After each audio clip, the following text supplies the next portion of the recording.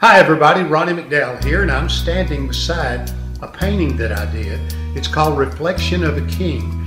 This, by the way, is the original, and a print hangs where Elvis was born. His dad could not afford to pay for this house and they lost it. Well, anyway, so I love this because Elvis Presley in 1956 is looking back at his 10-year-old self like, you really sure we want to get into this? And this painting right here predates the Disney contract that I have now. I'm now painting for Walt Disney, which is as cool as Elvis to me. I love Walt Disney. This painting also hangs at the Audubon House in Memphis, where the gold lame suit picture that we all know was taken. So I'm really proud of this painting. It also adorns the cover of a book. It is featured in a magazine called Nashville Arts Magazine.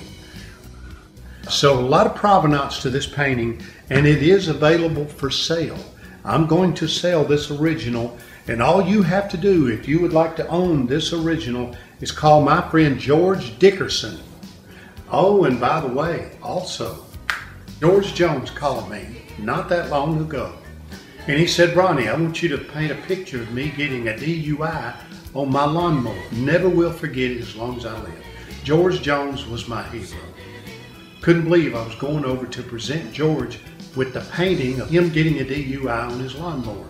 Got over there that day and George absolutely loved it. George signed this painting in gold. We have a picture of him doing that right here. But now that's not the end of that story. As you can see, this is a very young George Jones.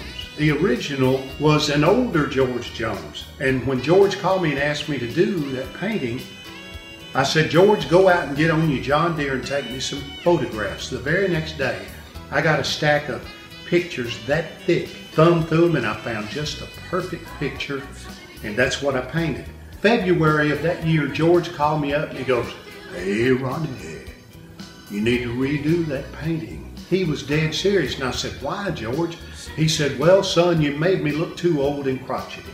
I told George, I tell you what, I'll redo the painting. On his 80th birthday in Biloxi, Mississippi, I presented him with the new, young, handsome George Jones, and he loved this one as well.